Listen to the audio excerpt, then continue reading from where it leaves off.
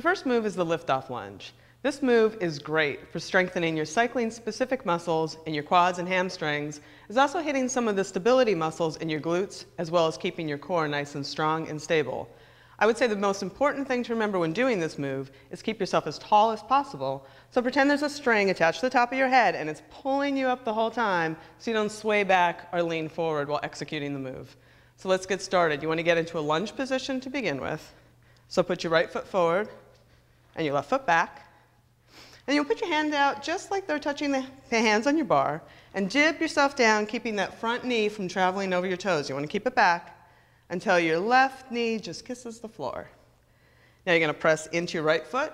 You're going to use those strong quads to lift yourself up, and you're going to use those glutes to take your back leg a little bit off the floor, keeping the toe pointed, just like this.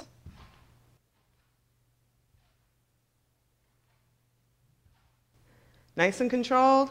You should feel that in your thigh and your glute and in your ab muscles as you keep yourself nice and tall. Complete a full set of 10 reps. And then switch sides. And that was the lift-off lunge.